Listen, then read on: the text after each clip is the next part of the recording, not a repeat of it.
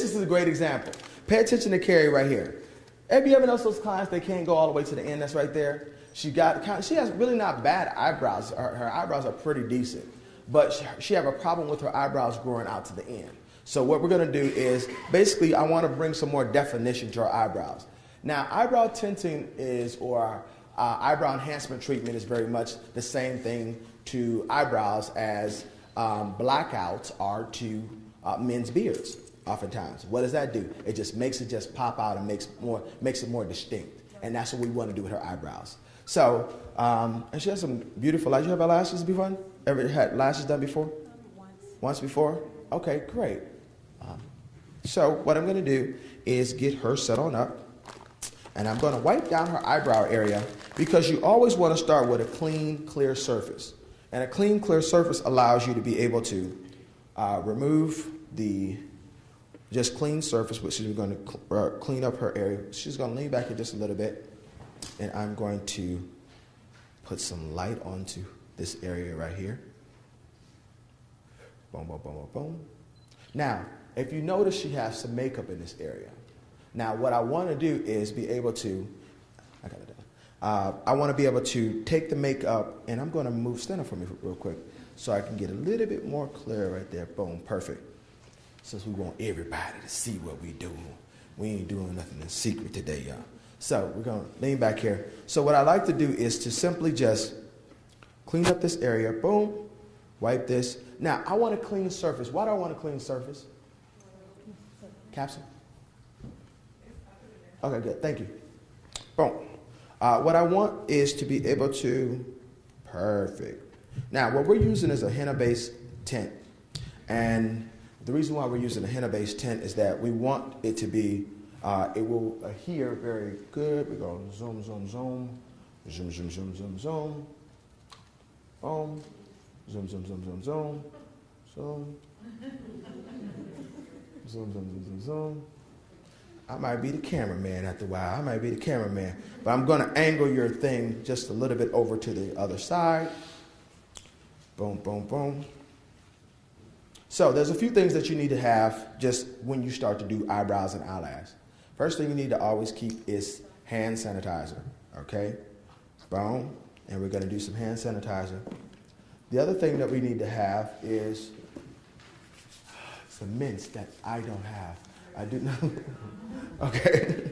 Not for real, you that close to somebody proximity, just a little bit, just dollar, go ahead. I'm about to put some gloves on too. But even with me doing lashes, I got a black glove that we were about to use a moment ago. But I used it yesterday and the glove was too big. And I might use a smaller one. And then it kept getting in my way. So I'm just be honest with you. Unless I just want to keep my hands and protect my hands from being, turning black and stuff. But I do it a lot of times really quick and just, forget. But yes, that's a very good question. And yes, most of the times we do use a glove for professionalism. But I like. Okay, so for real, it's a bad feeling. That's a bad feeling.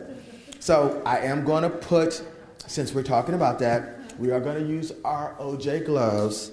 And if the gloves don't fit, you must what? I thought, and he still went to jail. I'm trying to, okay. So we have our OJ gloves, or we got our glove on. And I want to be able to show you guys how this works. Y'all should laugh more in life. I mean, just enjoy it just a little bit. I'm going to tell you something. I told class earlier today. I said, if you don't love doing what you do, you're in the wrong business. You just need to really just go and get on out. Hurry up. Just get out. Really, do something else. Don't torture your clients anymore. There's nothing worse than being mad or angry going to work. And the clients is mad because you mad. You know what I mean? They're like, she's mad again. She can't even get mad one more time. That's not a very good feeling. They're like, oh my God, I hope she happy today. If your clients have to wonder whether you're happy when you're coming to work, see, I'm trying to really help y'all. I'm trying to help you. If they have to wonder whether or not you're happy when you come to work, you might not be in the right business. You might have missed it. I'll tell you something real seriously. I really, this was my dream. I want you guys to understand. I'm living my dream. I wanted to teach and educate. I mean, really, I wanted to teach and educate more than being behind the chair. And I've done everything from doing competitions. I've done everything from, I was on, any guys watch any reality television? I was on the last episode with Making a Band. The guy had the dreadlocks. Diddy told to go get a haircut in the barber shop. I was the barber who cut his hair on that show. I literally have done everything that I dreamed of doing. But what do you do after you've done everything that you've always dreamed of doing? You go back and do something that you really want to do. I'm going to be honest with you, seriously. So I was like, I really wanted to go teaching and what do I want to do education? She's like, well, you need to go do it. I have a prophet friend, she says, people say, I always wanted to do this or that. But the problem is, she said, if it's a part of your destiny, they said, I can't afford to do it. But she said, if it's a part of your destiny, you can't afford not to do it. So really, if it's a part of your destiny, you can't afford not to do it. Well, I always wanted to go back to school, but I can't afford to go back to school. If it's a part of your destiny, you can't afford not to do it. You're robbing yourself and robbing the individuals around you out of their destiny and your purpose. That's a whole nother subject. We're going to leave it. Okay, so we back in our class again. Let's come back to our class again. All right, so what we're going to do is do equal part mixture. So we're going to take our tent, and I want to basically put enough in there to be able to do equal parts. Everybody's familiar with doing hair color and everything like that. What I want to do is create a paste, very much so it goes on. Not too running, not too anything else. I want to create a nice little paste. Of course, we're going to have a brush that we're going to use. Boom, boom, boom, boom. And our brush consists of just mixing this together. Now, in your kit, when you purchase your kit, it's going to have a flat brush.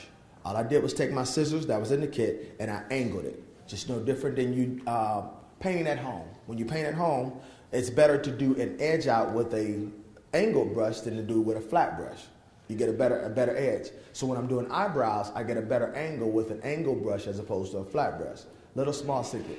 So what I'm going to do, I'm going to start on the inside corner of the eyebrow and I'm going to work my way out to the tail. That's where we start at.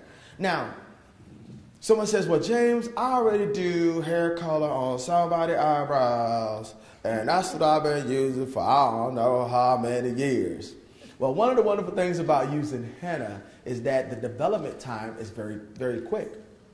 When I put this on, that's usually about 3 to 6 minutes when it takes place. When I place it on there, it's also going to actually grab very good to her natural brow area. So what I'm going to do is start, and I'm going to start my brush. Now, what we're teaching you, more importantly than product, we're teaching you proper application, all right? How many people saw people in the salon and they put color on somebody's eyebrow and they look like Oscar the Grouch?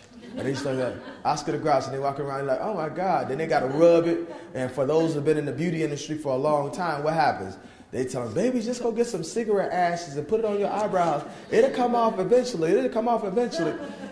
So what we're teaching is how to properly, I hope we got this right here. What we're teaching is, and I'm doing small strokes, and I'm going to start right here, and I'm going to do small strokes, and I'm going to create this eyebrow, just design it on out. And I want it to be nice and dark and full. Why? Because I want definition. Now, it's going to lighten up a little bit, but see this area right here? That there's really like nothing right there? Technically, you don't really see anything. I'm going to just bring this on out. Now, if she was up every morning, every day doing her eyebrows, what would she be doing? The brush on brow, just like that, wouldn't you? So what we're going to do is create the same thing. We're going to do the brush on brow, but we're going to do the tint on there, the eyebrow enhancement treatment, and we're going to design it out just like that. Now, I could go as thick as I want to. I'm trying to stick with the natural brow that she has there. I'm going to fill it in just a little bit more on the bottom. And we're going to line this up so Miss Ossie can do her, the threading. We're going to do threading, and I'm going to explain what threading is while it's taking place. How many want to know that? Anybody ever been to the mall and asked somebody to teach them how to do threading before? What did they say? Yeah. Or they sit there and say, they said no. Like they told me. And I mean, seriously, this is a real story. I'm going to turn her face like this so you can see this side. Real story, I asked the young lady, I said, would you please teach me how to do eyebrow threading? And she said, no. she was in the mall, and I wasn't, nothing against her at all, but I was so hungry to learn, like many of you guys. Many of you guys came to the conclusion that, you know what, as soon as I find somebody that can teach me, I'm going to learn, all right? So I was the same thing. I saw a lady in the mall. I told my wife, I'm going to learn how to do that eyebrow threading. She says, I know you always going to learn something to do. I know you're going to do it. You're going to learn it. So, but when I went to the young lady, I was so excited. I was like, can you please teach me how to do eyebrow threading? And she says, no. I said, oh, wow. I said, well, I'm going to go a little bit darker on the bottom right here. I said, well, how much you make an hour?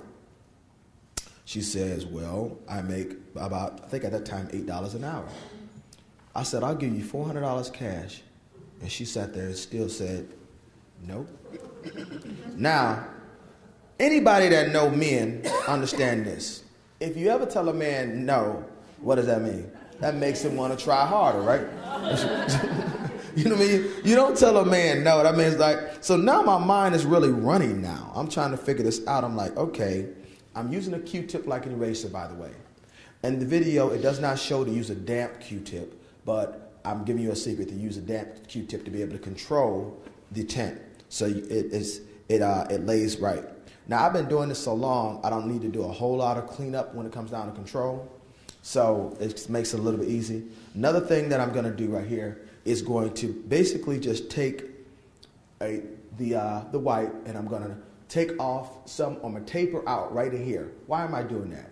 Because I want a perfect blend. I don't want a hard line right in that area. So I'm going to turn around and just take this off a little bit right there, and I'll come back in and clean up some more, but I want to do this. Now, while we're still doing her eyebrows and getting them in process right now, I'm going to come back in and fill in one more time, and then she should be really good to go. Now, one of the things about tinting, depending on how long you leave it on, just like any other color, that's how much definition you're going to get with it. With her, I know her natural hair color is a certain color, so I'll go ahead and go a little bit more deeper with her than I would go with somebody else. It's actually not usually coming a dark brown color, but again, you can manipulate any color based upon the length of time that you leave it on. All right, so this other side is ready to go to be wiped down, and I'm going to just simply take and wipe down this other side. Now, what you're going to see is two different things. This one is going to grab very well, and then when I wipe this down, it's going to be wiped down for real, like gone. And when I'm wiping for real, gone. But guess what?